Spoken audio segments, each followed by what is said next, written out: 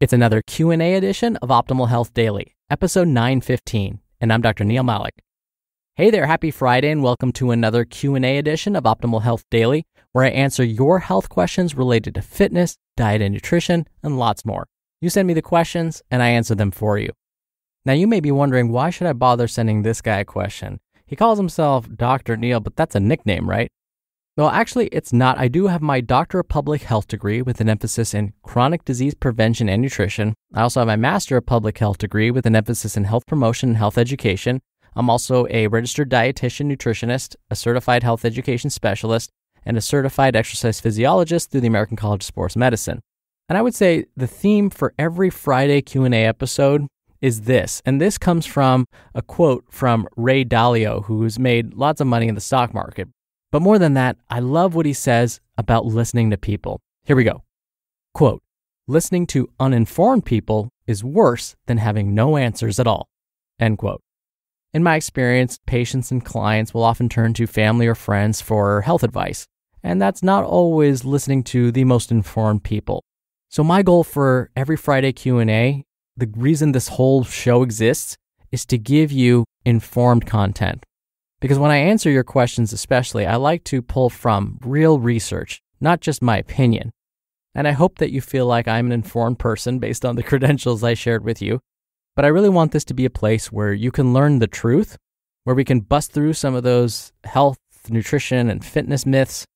So let's get to some truth and hear today's question as we optimize your life.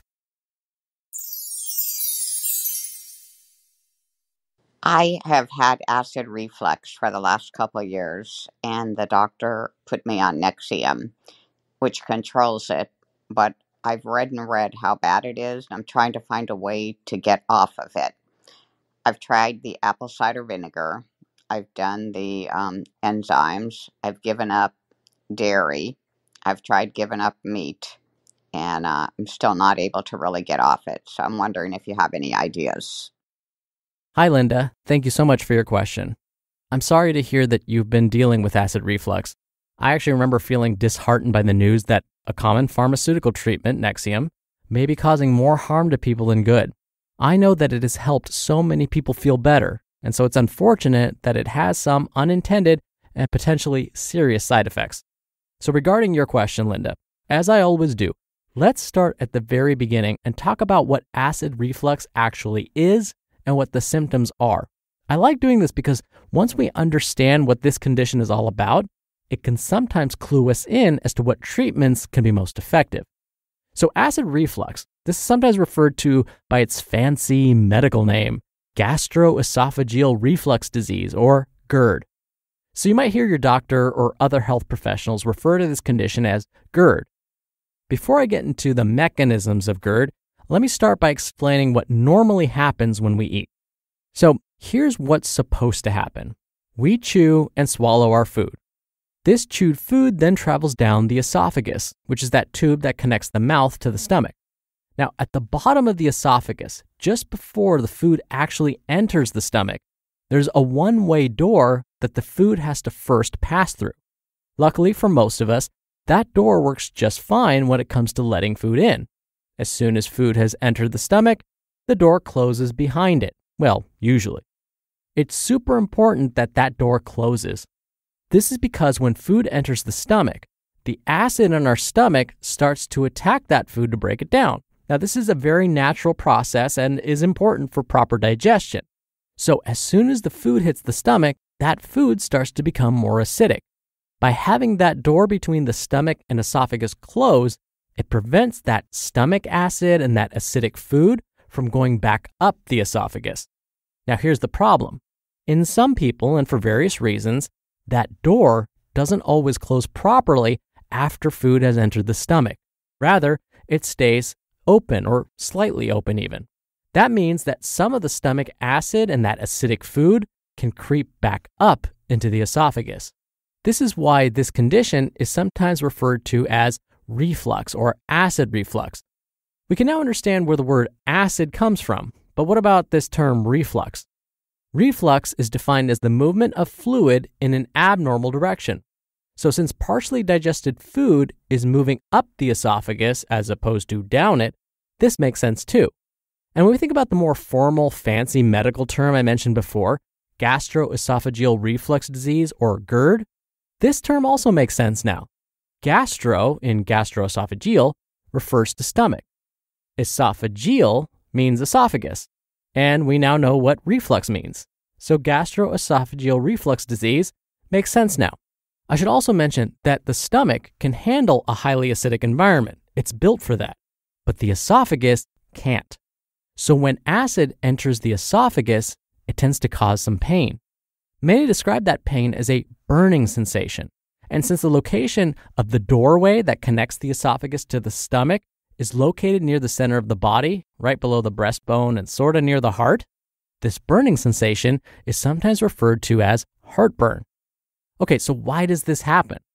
GERD can be caused by a variety of things. The first could be a hernia, or it can simply be due to the fact that the doorway between your esophagus and stomach doesn't close or latch properly because the muscles that close it are weak. Luckily, we do have some ideas for how to make it more likely that the door closes more often. Linda, you mentioned you have tried some different remedies to help relieve your symptoms. You mentioned apple cider vinegar, removing dairy from your diet, consuming less meat, and using digestive enzymes. When I looked at some of the studies examining the effects of these, here's what I found. When it comes to apple cider vinegar, it turns out that this doesn't seem to help with GERD. Rather, it may even make folks feel worse. So, if you haven't already, go ahead and stop using this one and see if it starts to help relieve your symptoms at all. Regarding digestive enzymes, there don't appear to be any on the market that have been well studied at least to help relieve acid reflux. So, save your money on that one too. When it comes to dairy, there doesn't seem to be a clear link between consuming dairy and worsening GERD symptoms. But if you find removing dairy from your diet helps, then keep it up. On the other hand, meat can aggravate acid reflux, particularly if that meat is high in fat. So what should we do then? Well, we do know that there are some common culprits to worsening GERD symptoms, like high-fat meats. But there are also some lifestyle-related habits that I'll discuss. But let me start with the foods first. We have learned that some foods can weaken those muscles that help the door between the esophagus and stomach close. The foods that tend to weaken those muscles are, and I'm going to apologize in advance for this one, chocolate, peppermint and black pepper, fried or high-fat foods, coffee, and alcohol. So it's best to limit your intakes of all of those ingredients. You may not need to completely avoid them, but at least cut back.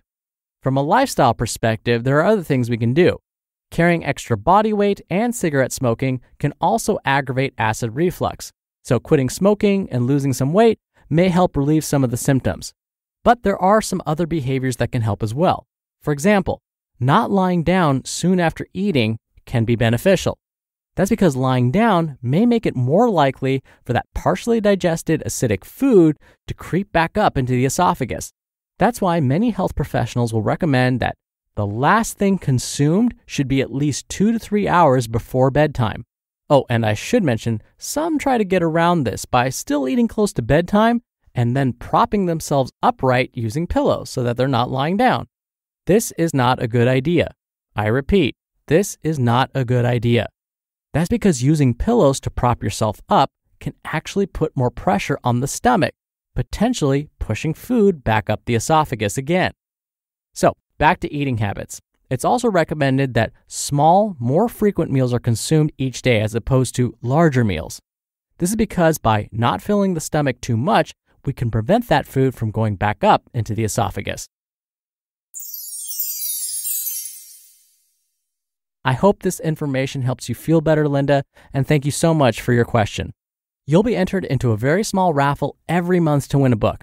And if you want to be in the raffle, send me a question. Just come by oldpodcast.com/ask. It's really easy, and you can even play back your message and do retakes before sending it in. Or you can do it the old-fashioned way and call in. The number is 61 I love OHD. Both methods are in this episode's description, which you can find at oldpodcast.com. And I can't believe it, that's 915 episodes of Optimal Health Daily, and it's all thanks to you. Thank you so much for listening. Thank you for your continued support. For those of you in the U.S., I hope you have a wonderful holiday weekend. We have a holiday on Monday, but I'll still see you back here on Monday, where your optimal life awaits.